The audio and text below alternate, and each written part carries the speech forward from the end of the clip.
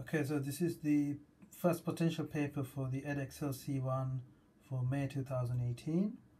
So I'll read out all the questions. Question 1. Work out in brackets 27 to the power of 2/3 plus 32 to the power of 1/5 close bracket squared. Question 2. fx equals 16x squared minus 40x plus 25. Part A. Determine the number of real roots that exist for fx equals 0.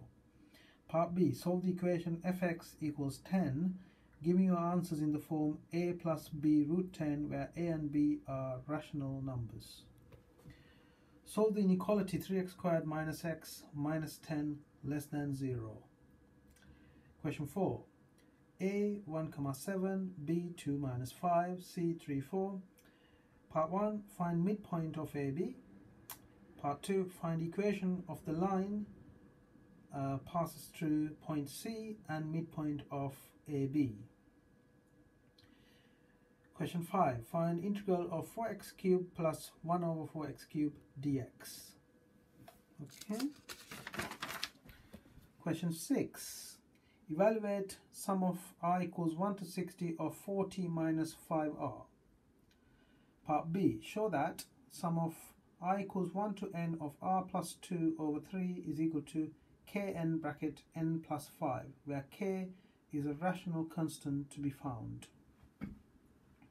Question 7.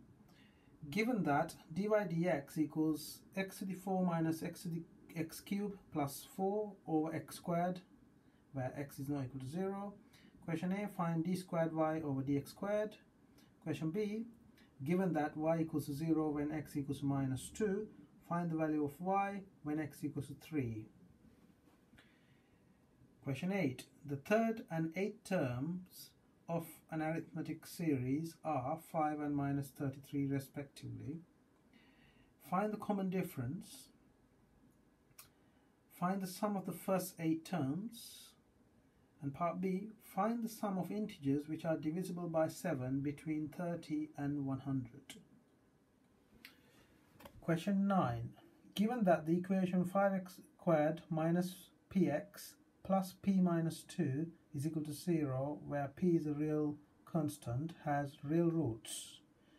Part A. Show that p squared minus 20p plus 40 is greater than or equal to 0. Find the set of possible values of p. Part C. State the smallest value of p for which the roots are equal and solve the equation when p takes this value. Question 10. A curve has the equation y equals x cubed minus 4x squared plus 7x. Show that the curve crosses the x-axis at only one point. Part B. The point 2, 6 lies on the curve. Find equation of normal to curve at P. Part C. The normal at P cuts the coordinate axis at Q and R. Find distance QR. Okay, I will post the solutions at some point in the future, and also there will be a C2 paper coming up soon. Okay, thank you.